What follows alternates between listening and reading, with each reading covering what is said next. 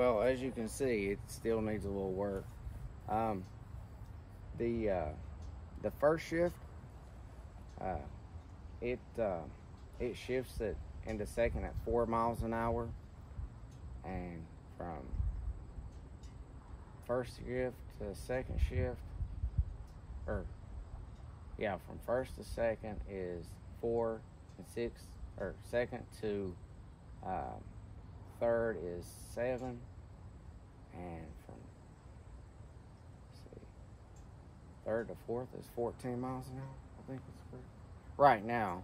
But yeah, it just takes some time. But yeah, because when I first got on it, I was going in first gear. I don't know, 7 or 8, and it wouldn't go into second. So it just takes a little while to work it in. But as you can see, you know, it's just what I was doing today. But I might wash it later, and I'm going to talk about some other things I aim to do too, so I'll let you know what I decided. Alright, welcome back. Yeah, I was cut short there a little bit at the end. What I didn't just previously mention is it's hard to shift, and with most manual transmissions, there's usually a sweet spot. Trying to find that sweet spot on this machine takes a little getting used to. But what I mentioned before is where it seems to want to shift to the next gear, even though it's kind of still a little difficult. From first gear to second's 4 miles an hour, and from second to third's like 7, 8-ish miles an hour, and then from third and up's like 14 miles an hour right now. It still is kind of hard to shift up. I have to change shoes because my steel toe boots are just too big to fit underneath there. Yeah, I'm probably going to wash it today. As you can see, it's gotten a little dirty sitting out here and stuff. But let's see what the rims look like after I paint them. Still looking good. Okay. Bowing or nothing like that. Shouldn't be. One little spot on the other side. Don't know what it is.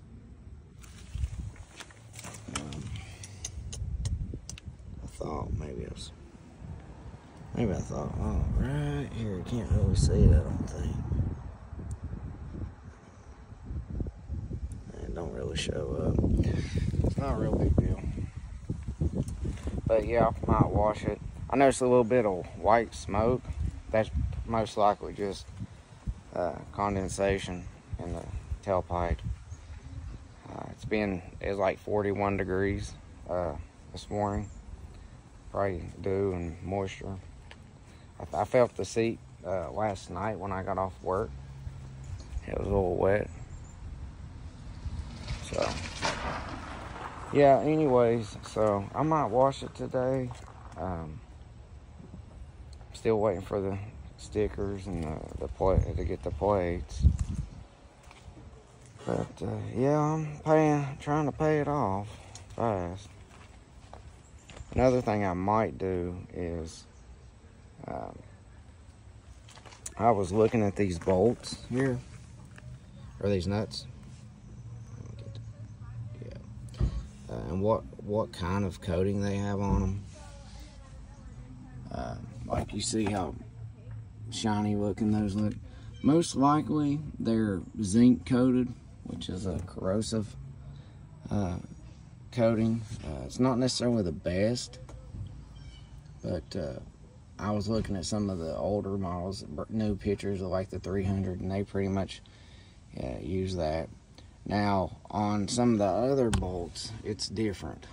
I think that it's different.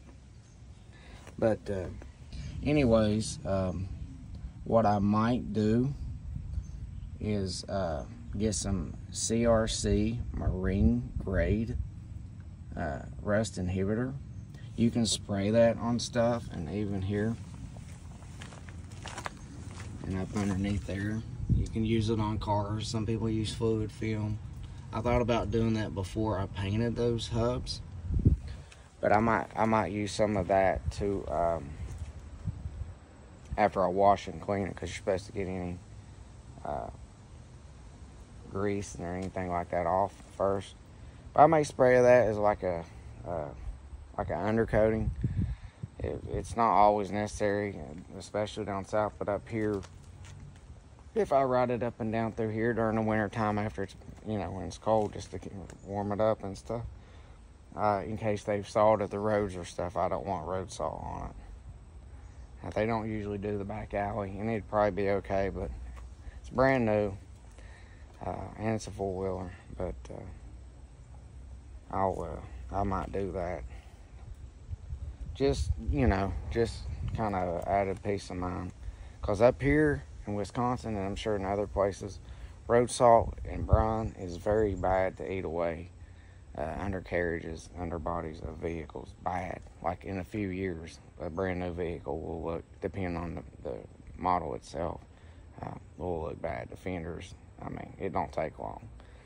And I know, you know, this won't really be on the road, but just in case, I may do that. I need to wash it first. I'll probably just use Dawn dish detergent. Because, you know, I've seen these off-road washes, and people do reviews on them, and I tried the chemical guys. I just didn't see a lot of, it didn't impress me much.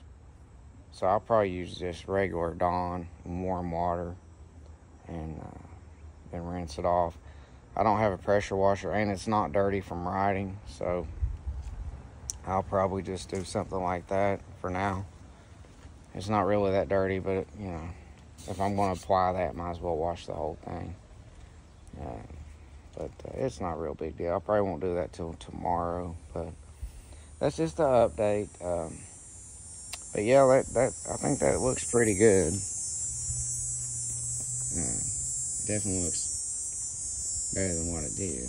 I mean, I know the rim's kind of dirty, but you know, once you wipe it all off and you go out and take it riding, it gets dirty and stuff. But yeah, I was looking more into the overall build quality and stuff. And again, I don't regret my decision.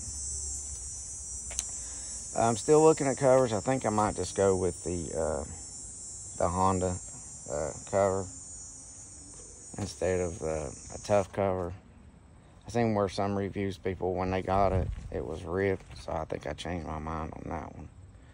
There's seal skins, but I see people say they aren't as good as they seem.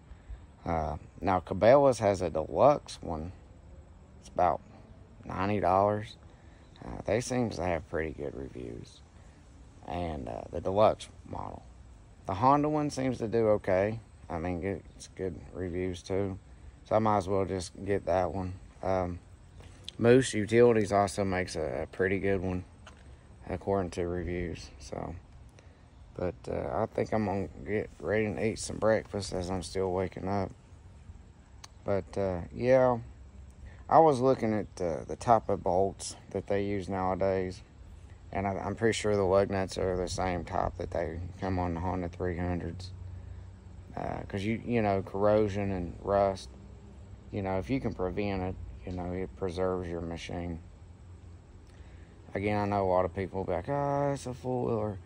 Yeah, it's a four-wheeler, but, you know, if you tear it up and swamp it and all that stuff, you know, and then try to sell it, that's not right. You don't do people that way. But I know young people, they're inexperienced, inconsiderate and stuff, and they do that. But yeah, right here, I believe, if I'm not mistaken, is if you plug in 12 volt here. I don't remember. I have to double check on that. But when I do get a chance, I'm gonna try to get the actual service manual. I seen one on eBay. It's like, I think it was $280, but I think I can get like a PDF version for a computer for way cheaper than that. But I just have to wait and see. Again, it's not critical. Optimate battery charger, probably something I'm gonna get. But and when it gets real cold, I'm taking the battery out, and taking it upstairs, warming it up, keeping it in the house. Well, that'll probably conclude it for this brief video. Yeah, when you first get these machines, the shifter's going to be tight. This one was extremely tight. Like, it did not want to come out of first initially, or go into first and come out of first. But that's normal. I don't remember my 350 being that difficult. Oh, it was electric shift. Never mind. Well, anyways, I'll see you again here next time on the ground.